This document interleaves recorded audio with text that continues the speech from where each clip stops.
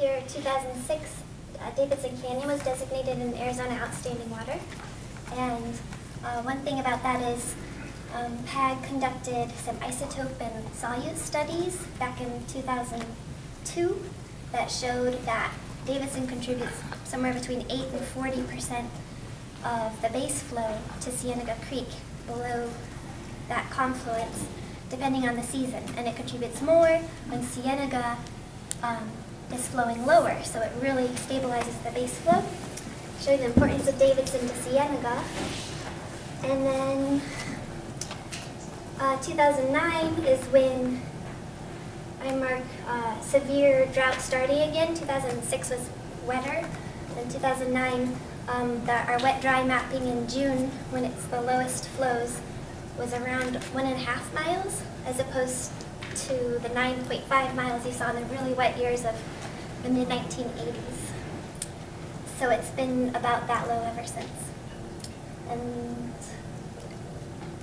also I put in 2010, Pima County metro population reached 1 million. Reached what? I want to put one thing in there, which is the Barbie Ranch acquisition, which is 2005. And that would have been the first major acquisition after the bond initiative in 2004. I also had 2007 Rosemont MPO. And then 2008, 2009, Pima County acquires the Sands and then, or the Klein and then the Sands Ranch. Where does the Emperita come in? So Emperita was what, 2010, I think, right? Yeah. 2010. Yeah. And that really ended a previous 10 years of effort trying to make that satellite community go away, because we had a land trade in '91 to get the Emperita Ranch headquarters, but we didn't actually get the water rights. They still retained the water rights to pump from Cienega Creek until that 2010 acquisition of the 2,600 acres near the wet zones. Right, and also Emperita is sort of one of the last acquisitions in the entire bond package from 2004. We're still hoping to have another bond initiative to continue. Was that in the AMA, those water rights? No. No. It's just outside. No, actually this was a negotiated thing, so.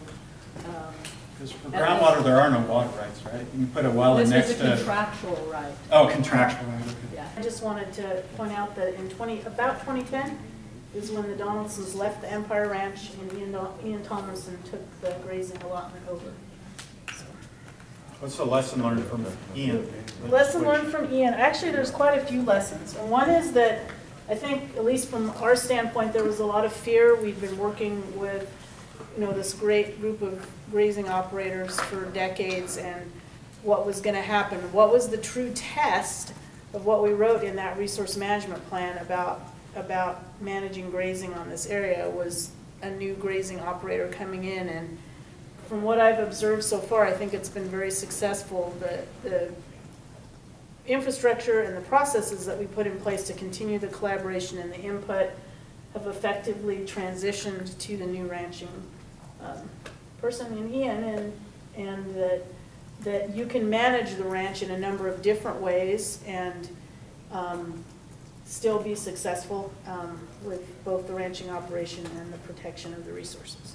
And his rotation system's very similar to the Donaldson's, in the sense he uses best pasture, right? Yeah. Well, I think it's important though that I think BLM really lucked out with Ian Tomlinson. Yeah. And one of the part of the reason is because he's so flexible, and the other reason is he's using a lot more of the ranch than has ever been used. He's using the waters far more effectively than even the Donaldsons did.